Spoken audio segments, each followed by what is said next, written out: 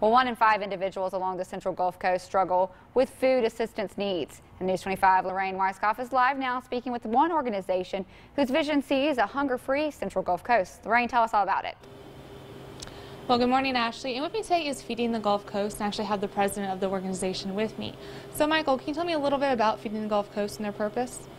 Yes. As a food bank, our job is to collect food, which we do from retailers, working with farmers, working with state and federal agencies to collect the food.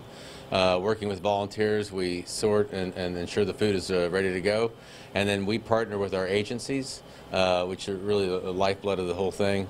They're running pantries. We provide them the food, and they distribute it to the individuals in need out there. We also run mobile pantries. So if it's food, we're in it. Child nutrition programs we run, making sure that kids are getting proper nutrition.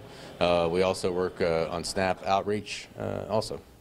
And I know this year, considering so you started the pandemic, then multiple hurricanes on the coast, and now we're at the holidays. So it must be a pretty hectic year for you guys. Yes, last year we were on pace across our entire organization to put about 29 million pounds of food. This year it's going to be over 40 million, we project. A huge increase, largely due to COVID, of course, which hit us in March, and then having Sally and Zeta come through has put a lot of people in a vulnerable position. And considering the huge outreach that you do have in Mississippi, I mean, apart from just having donations, I can only assume y'all really need volunteers. Yeah, I was mentioning our partner agencies, and volunteers are the other big part of this.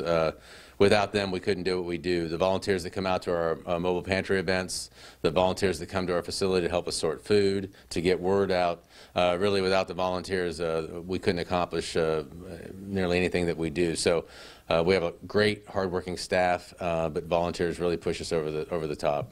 Well, thank you for being here today, Michael. And if you are interested in volunteering, donating, or even learning about how you can get help yourself, just go and check out the feedthegulfcoast.org website. Reporting live in Gulfport for News 25, I'm Lorraine Weisskopf.